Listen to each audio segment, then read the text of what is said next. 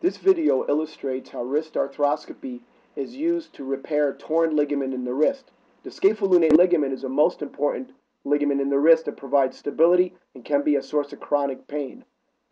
Arthroscopy is used with traction, where the joint is dilated, and then an arthroscope or fiber optic instrument is inserted into the joint to visualize the pathology and also allow repair. Here, the red tissue, which illustrates synovitis, is a reaction to the torn structure, namely the scapholunate ligament in this case. A shaver, which is a mechanical device which debrides or excises the tissue, is used. At this point, the TFCC, which is a cartilage, is noted to be intact, and we now enter another part of the wrist joint, the midcarpal joint, to determine the stability between the carpal or wrist bones.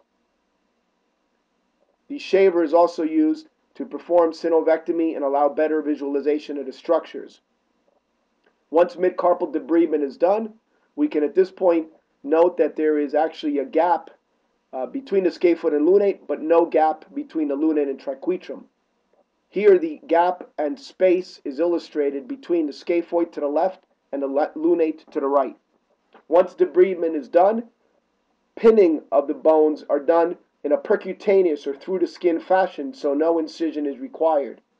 Fluoroscopy demonstrates good position of the pins, which are now cut underneath the skin.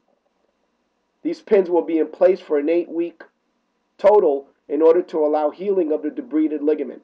The portals are closed simply with steri strips to minimize scarring, and you see that the patient is awake under sedation in order to perform this outpatient procedure.